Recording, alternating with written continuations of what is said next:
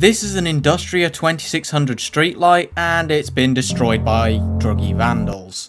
I first noticed this on the 30th and I immediately reported it because it was very dangerous. I even had to switch the column off because it was still live. The lantern was nowhere to be seen, so I assumed they'd thrown it into the lake. But as I was walking down the path a day later, I spotted the remains.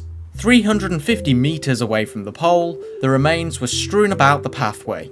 The photocell was detached, the canopy was detached, all the insides were out, and the bowl was broken to pieces. I figured it was unsalvageable, but decided I'd give it a go anyway. I came back with a bag to collect the remains, and picked up all that I could get. I brought it home and gave it a clean and a brand new bowl from my collection of spares, and this is what it ended up looking like after it was put back together. However, it still didn't work. The main reason for that is a lot of the components are extremely old, and the streetlight flickered anyway when it was working.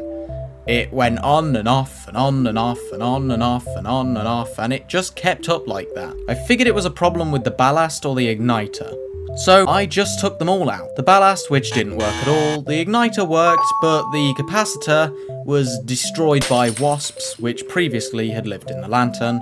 Literally, it was like a graveyard in there. I opened it up and hundreds of dead, dried up wasps fell out. But once they were all cleaned out and everything was sorted, I installed this ballast. Here it is, all installed. And the moment of truth, will it work?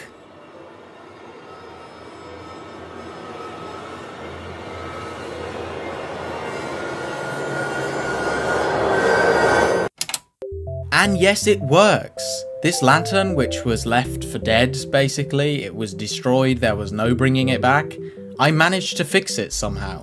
I am surprised I managed to do that. This is now my 7th WRTL 2600 in the collection, and I love this lantern more than ever. And here's some bonus pictures which didn't go into the video originally.